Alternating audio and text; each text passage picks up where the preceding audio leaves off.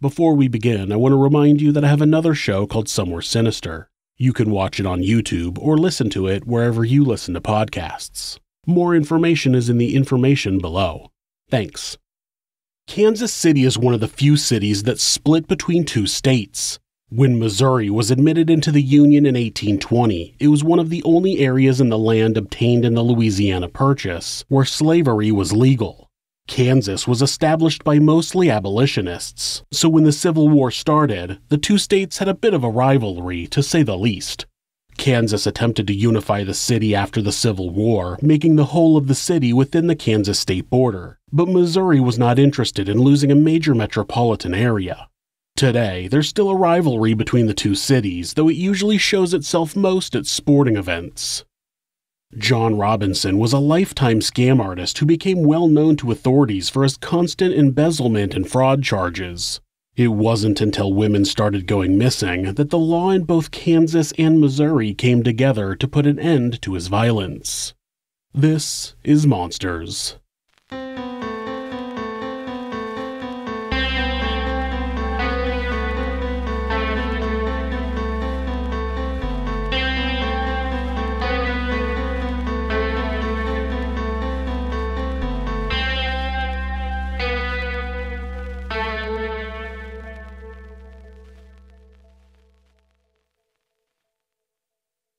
On January 12, 1985, a woman called the police in Overland Park, Kansas to report her sister-in-law and her daughter missing.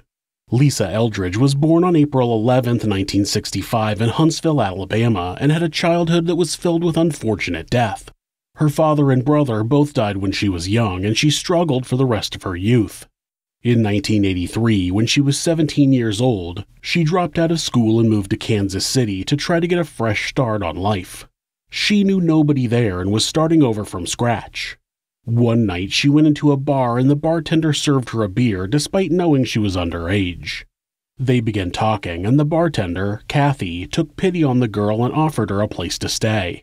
It wasn't long before Lisa became part of the group who hung out at the bar, and it was there that she met a man named Carl Stacy. Lisa got pregnant, and in August of 1984, she and Carl got married. She gave birth to their daughter, Tiffany, on September 3rd. Unfortunately, the honeymoon was short-lived and the relationship quickly became abusive. In October, Lisa took Tiffany and moved into the Hope House, a woman's shelter in Kansas City. Not long after, Carl went to Chicago where he re-enlisted into the Navy and was sent on deployment. At the beginning of January, Lisa was told by a counselor at the Hope House that a newly started outreach program had offered to help her. She would be able to move into the program's apartment and they would send her to school. She had expressed interest in becoming a screen printer, and the director of the program, John Osborne, said that he knew of a silkscreening program at a college in Dallas, Texas. He told her that they would pay for the schooling, give her an $800 a month stipend, and pay for childcare. Then they would assist her in getting a job after she graduated. It was an opportunity that sounded too good to be true, and there was a very good reason for that, because it was. Lisa and Tiffany stayed with her sister-in-law, also named Kathy, in Overland Park for a few days before John Osborne picked them up on January 9th. Despite Kathy and her husband David feeling something was off about the opportunity, they helped her load her luggage into John's car and wished her luck. John checked her into a room at the Overland Park Roadway Inn and spent the following day discussing the young woman's life with her. This was where he gathered as many details as he could about Lisa. Things that had happened in her past, the situation with her family, her short marriage, even her financial situation. The evening after Lisa left with John, she made a frantic call to her mother-in-law, Betty, and asked her why she was trying to get custody of Tiffany. Betty was doing no such thing, but Lisa said she saw signed affidavits that showed she was. Then she told Betty that she had signed multiple blank sheets of paper which were taken by them. She didn't clarify who them were. Suddenly she said, "They're here, I can't talk," and hung up the phone. That was the last time anybody in Lisa's family ever heard from her. Lisa checked out of the motel the following morning and disappeared. The same day, Lisa's in-laws called the hotel and found out that she was already gone. When they asked who paid for the room, they were told that a credit card for a business called Equi2 was used and the name on the card was John Robinson. Lisa's brother-in-law, David, went to the EQUA 2 office and demanded to know where Lisa and Tiffany were. He said an unknown man forced him out of the office. A few hours later, Kathy and David found a message on their answering machine from someone claiming to be Father Martin from the City Union Mission. He said that Lisa and Tiffany were fine and gave his phone number. Unsurprisingly, that phone number didn't work, and when they called City Union Mission, they had no idea who Father Martin was. The following day, Betty got a letter in the mail that was typed but had Lisa's signature on the bottom.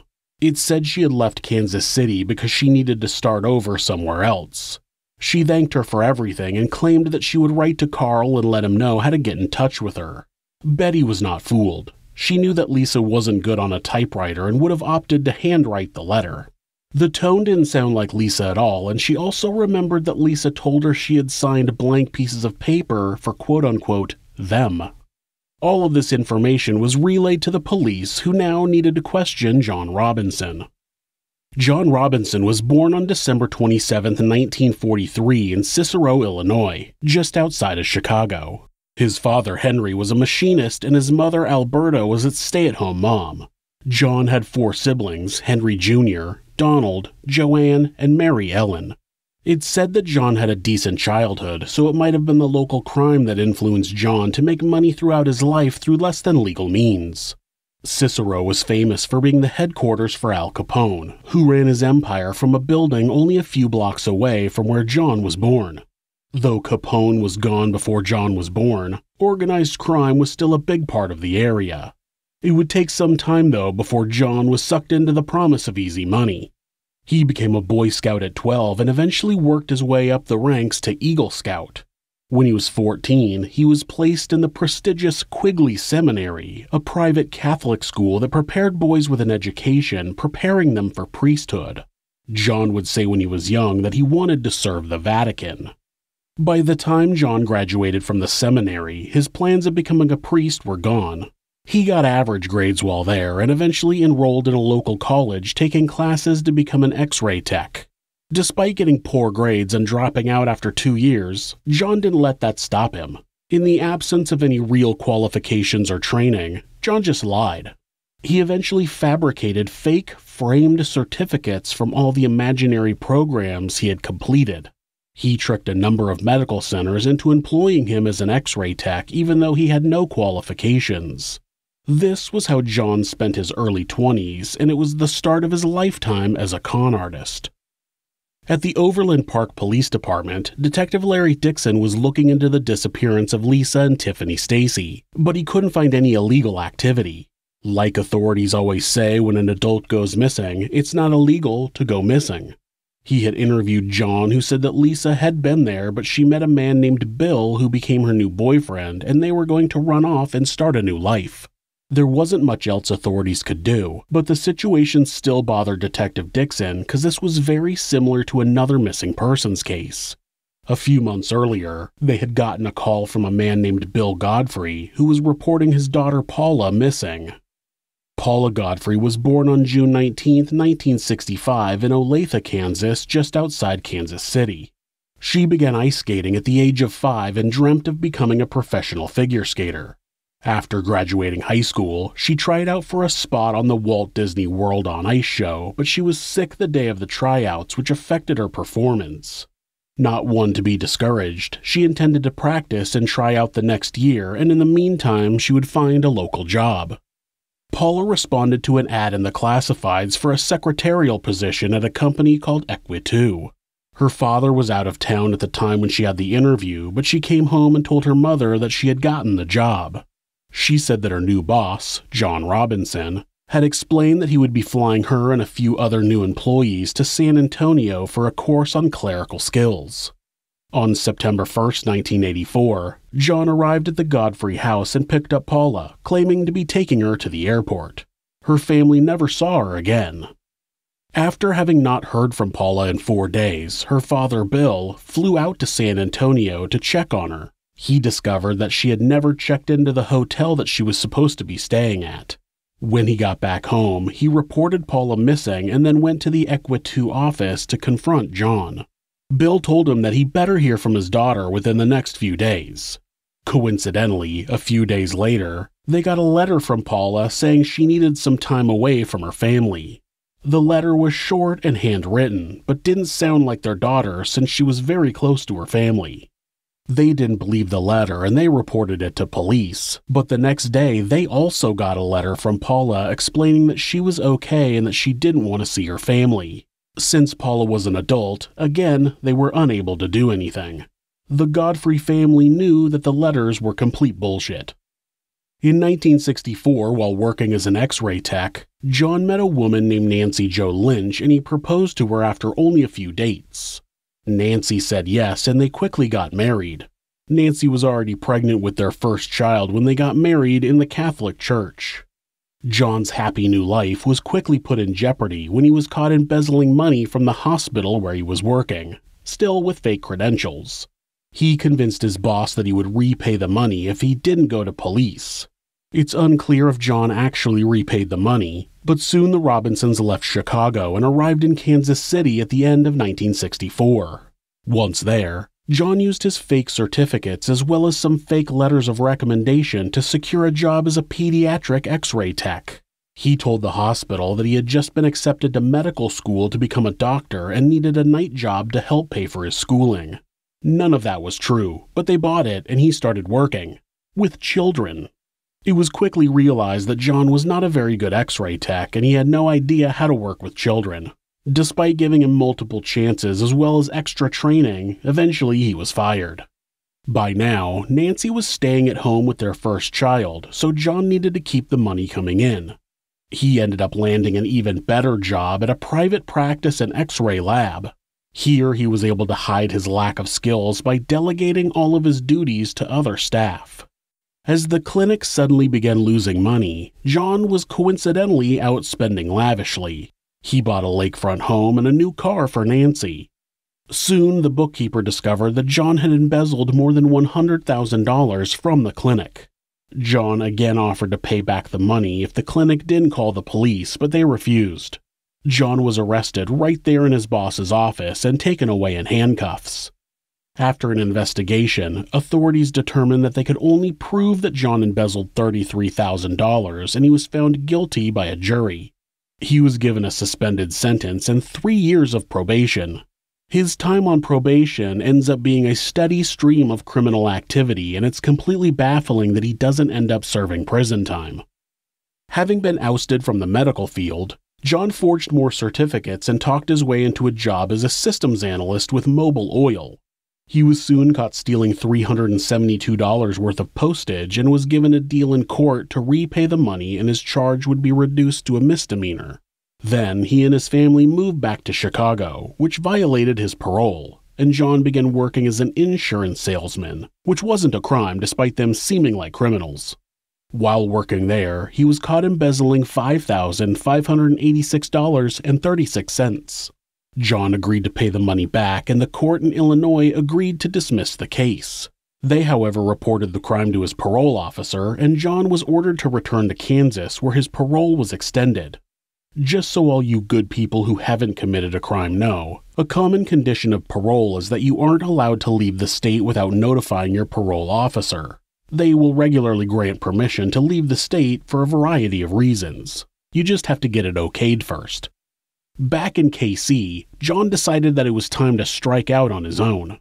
He set up his own company called Professional Services Association and marketed himself as a financial consultant for people in the medical field. This would give him access to other people's money, which he intended to keep.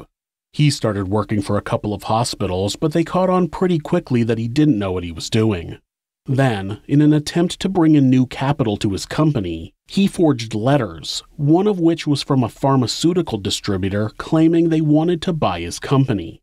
Then he sent those letters out to potential investors, telling them that they could buy stock in the company before the takeover and make a killing.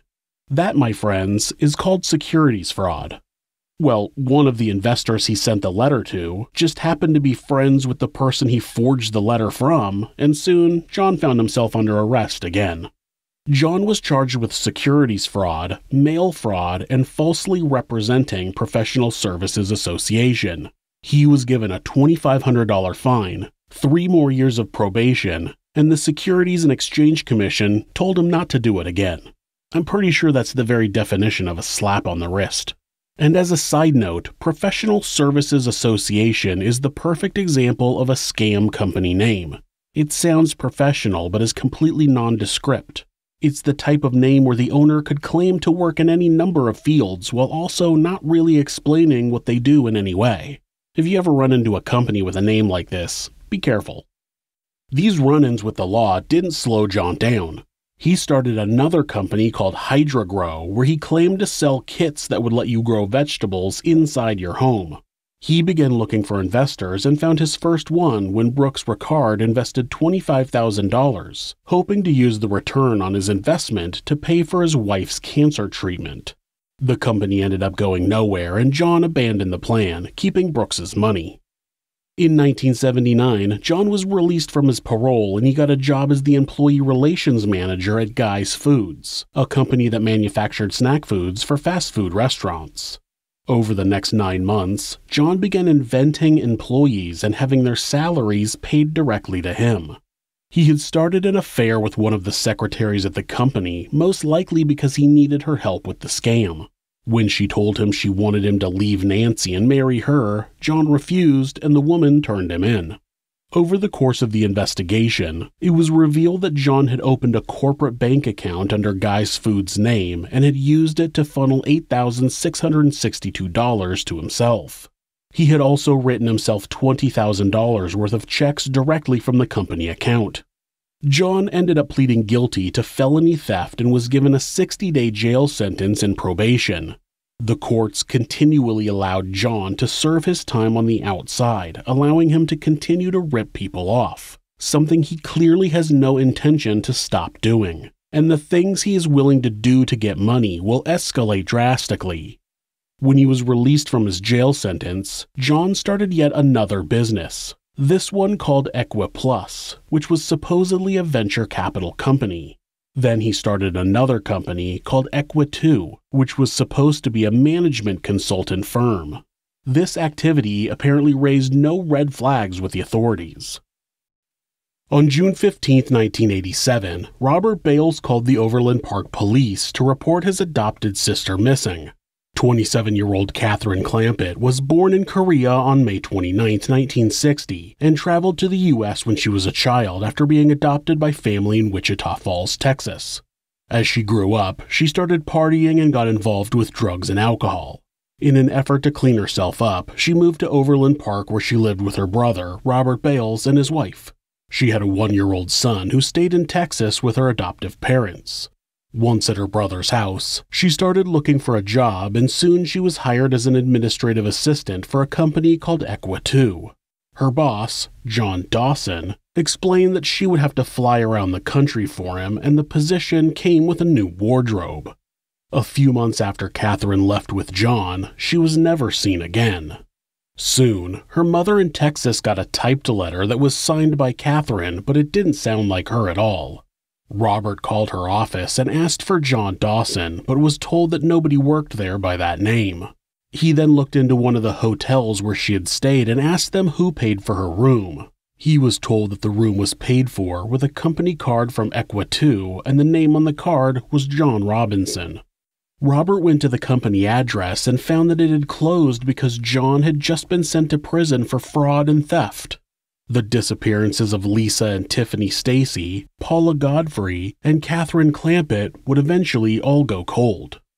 The previous 5 years of criminal activity had finally come back to bite John in the ass. Multiple investigations in both Kansas and Missouri were filing charges against him. He had scammed multiple individuals and businesses out of money and was found guilty of multiple counts of fraud. The prosecutor asked the judge to sentence John as a habitual offender and he agreed. John was finally given a more substantial sentence of 5 to 19 years in prison. Nancy found a job as a nurse and sold their house, moving into a smaller apartment. Their 2 older kids were out of the house, but they had 16-year-old twins that were still at home. John entered prison in Kansas in May of 1986 and was paroled in January of 1991. Then he was sent to Missouri to complete his sentence there. As soon as he made it into prison in Missouri, he began campaigning for early parole. He had had a number of strokes while in prison in Kansas and was claiming that he should be released for health reasons.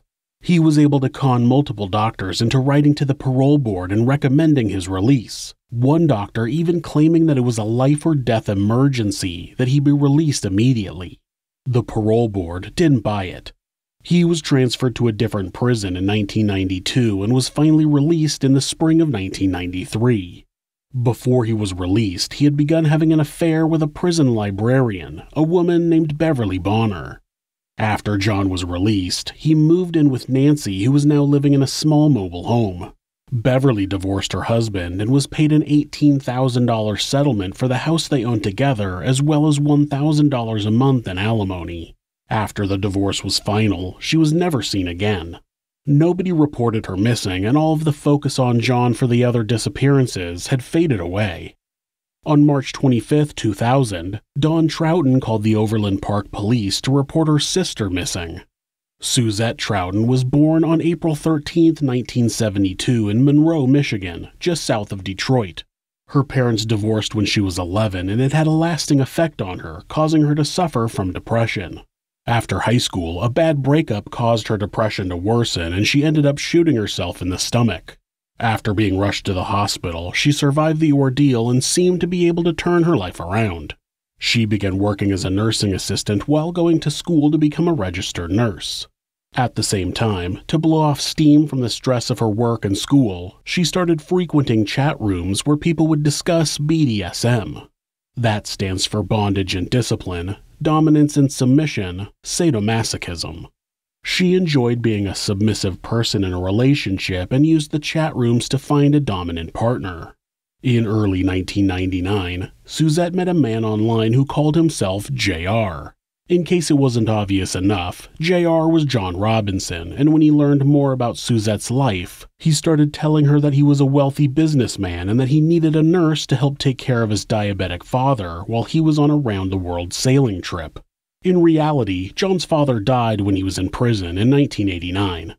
John told Suzette that the job paid $65,000 a year, over $100K in today's money, and also came with an apartment and a car, not to mention an all-expenses-paid trip around the world.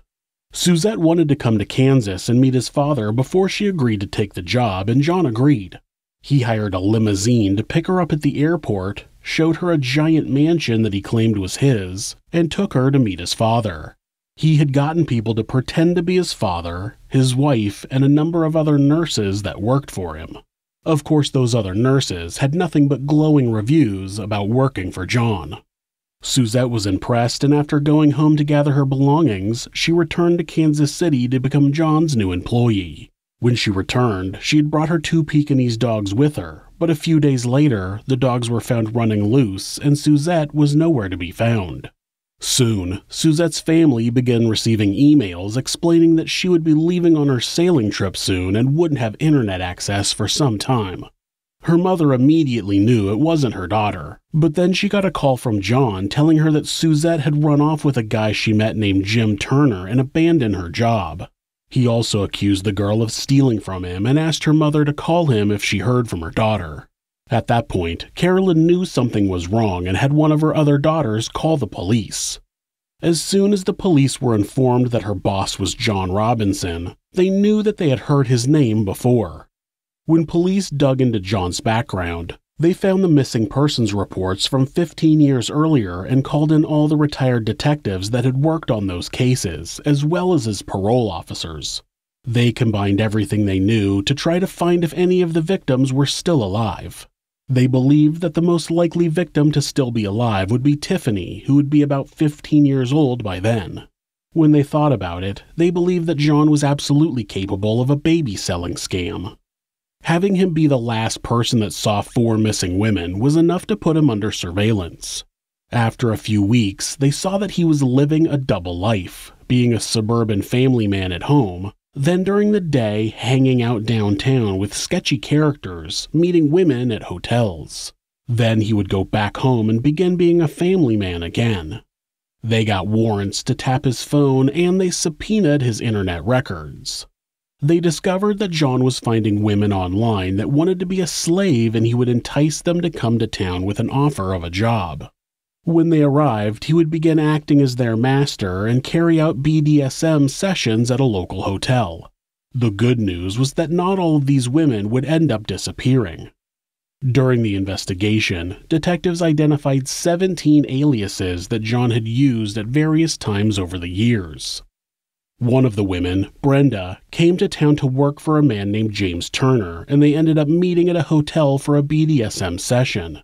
In the room, they got into an argument and the man struck her harder than he was supposed to. She got up and left, and on her way out, she asked the receptionist who had rented the room, and they said, John Robinson. She took that information to the police and filed a complaint of sexual battery.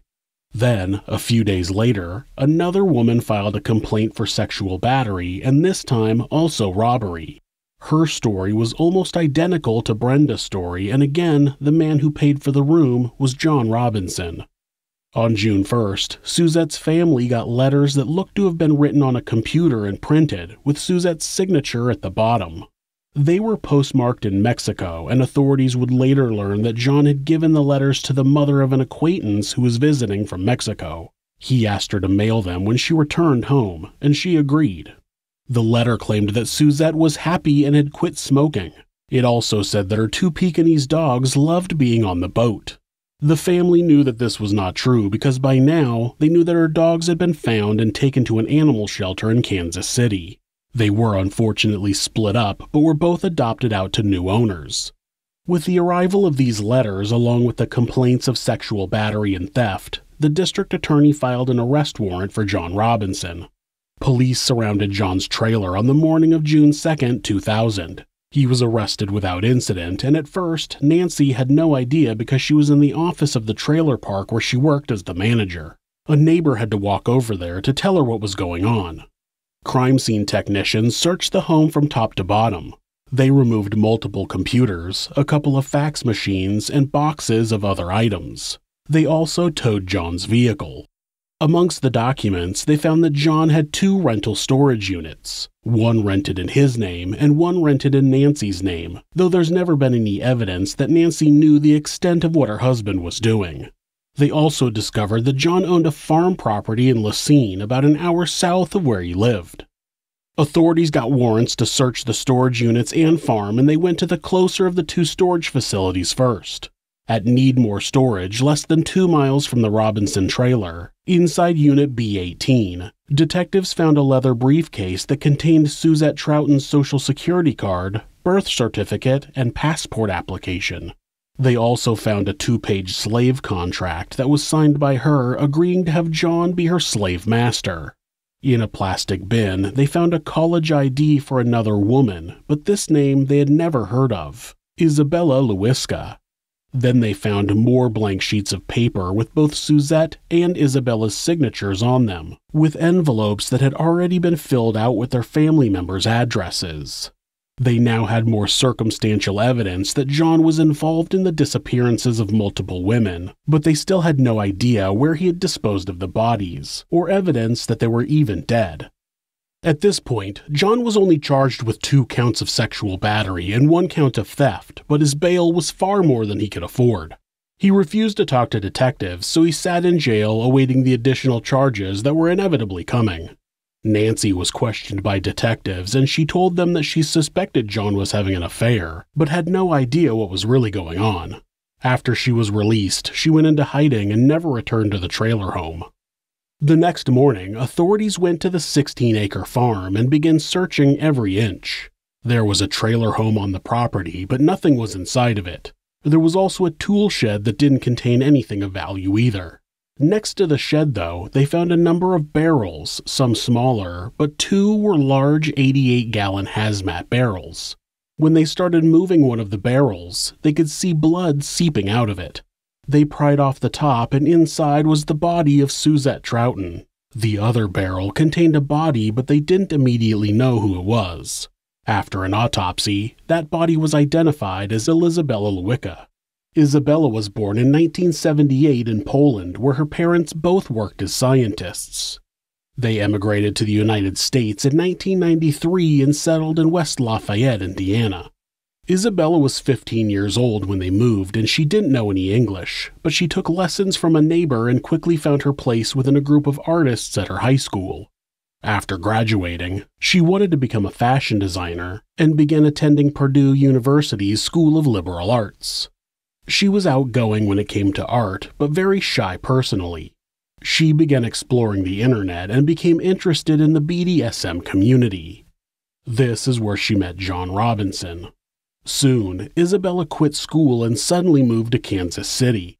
John would later claim that he didn't ask the young woman to move. She had done it to surprise him, and he initially asked her to go back to Indiana. He said when he first saw her dressed in all black with piercings, he was embarrassed and didn't want to continue, but she begged him to stay, and eventually the two started a relationship. Isabella got an apartment, and she began doing layout work for a magazine that John had started about the trailer home life. A few months after she arrived, records show that she and John went to the Johnson County Courthouse and applied for a marriage license. John had already been married for 32 years, so he gave his name with a different middle name. Isabella also claimed to be in her 30s. Records show that nobody ever returned to pick up the license, though, and in the fall of 1999, Isabella disappeared. Her parents received an occasional letter, signed by Isabella, of course, describing how she was traveling around the world, and they didn't question it. At the time, when John was asked what happened to her, he claimed that she was arrested for drugs and deported back to Poland. An autopsy revealed that both women died from blunt force trauma to the head, most likely a ball-peen hammer. They had no defensive wounds, suggesting that they were attacked in their sleep or when they were looking the other way. Authorities had to get a separate warrant for the second storage facility since it was in the city of Raymore in Missouri. As soon as they opened Unit E2, they saw 3 more barrels and were sure of what was inside. The barrels each contained a body. One belonged to Beverly Bonner, the prison librarian who police had recently connected to John, but the other 2 were more unknown women. They turned out to be Sheila Faith and her 15-year-old disabled daughter, Debbie. They had all died from blunt force trauma to the head. Sheila Howell was born in 1948 in Dallas, Texas.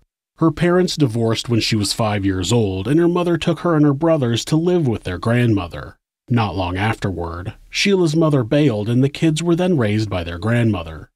This parental abandonment most likely drove Sheila's need for love, and when she met John Faith in the late 70s, they quickly married. Debbie was born in 1979, and she was diagnosed with cerebral palsy, and even though the family struggled financially, Debbie grew up to have an outgoing personality that made her popular in school. In 1991, John Faith died of cancer and Sheila had to go on welfare, barely making enough to survive. Debbie's condition was getting worse, and there wasn't enough time to take care of her and have a job. Sheila had also become increasingly lonely and had taken to the internet to find someone that could rescue her from a life of poverty. After a few failed attempts at relationships with other men, Sheila met John Robinson in a chat room in 1994. John spent time romancing Sheila online before moving to the phone. He found out about her husband's death and her daughter's disability, specifically about how much in Social Security she got each month. It wasn't long before he offered to move them to Kansas City, where he would help Sheila find a job and help Debbie with her medical needs. Like he had done many times before, John arrived at where Sheila and Debbie were staying and picked them up to take them to Kansas City. He loaded the women and their luggage into a van and drove away, and they were never seen again. Of course, soon Sheila's brother began receiving typed letters with Sheila's signature at the bottom, telling him that they were doing well and happy. He was suspicious, so he called the Social Security office and asked where their checks were being sent, but they told him they couldn't give out that information. The Social Security Administration would later disclose that they had received a letter from a Dr. William Bonner claiming that Debbie was completely disabled and needed full-time care for the rest of her life. That would raise the amount of benefits she was receiving. Dr. William Bonner was Beverly's ex-husband, and he had never seen Debbie, let alone sent a letter to the Social Security Administration. It turned out that the Social Security checks were being sent to the same P.O. box where Beverly's alimony checks were being sent. Investigators searched everywhere on the farm. They dug in various areas, including under the trailer. They even drained a pond on the property, but they didn't find any more bodies. John had also helped purchase a home in Florida for his son, and though it had since been sold, investigators searched that property as well. Nothing. On June 13th, John was charged with 5 counts of first-degree murder between Kansas and Missouri. He would be tried for each murder in the state their bodies were found. Both states expressed that they would be seeking the death penalty. It wasn't long before the prosecutor in Kansas also added a murder charge for Lisa Stacy, despite the body having not been found. On October 7, 2002, John Robinson went to trial in Kansas for the murder of Lisa Stacy, Suzette Troughton, and Isabella Lewicka. He pleaded not guilty and was easily found guilty on all 3 counts. The evidence was overwhelming. John was sentenced to life in prison for the murder of Lisa and death for the murders of both Suzette and Isabella. In Missouri, the prosecutor offered to not seek the death penalty if John confessed to the murders of Paula Godfrey and Catherine Clampett. John agreed, and he acknowledged that he was involved in their deaths, but wouldn't tell anyone where the bodies were located. He pleaded guilty to 5 counts of first-degree murder and was sentenced to 5 life sentences without the possibility of parole. These sentences would only be served if he somehow made it out of prison in Kansas, which is unlikely. The Kansas Supreme Court did vacate 2 of his convictions, the murders of Lisa Stacy and Suzette Troughton, based on technicalities, but I couldn't find any explanation of what that meant. They did uphold his murder conviction of Isabella Lewicka and its accompanying death sentence. He remains on death row awaiting execution. He's 78 years old. The bodies of Lisa Stacy, Paula Godfrey, and Catherine Clampett have never been recovered. There are most likely more victims that we will never know about. Right about now, you're probably wondering, but what happened to Tiffany Stacy? During the investigation into John Robinson, his brother, Donald Robinson, came forward to tell authorities that he believed he might have adopted Tiffany.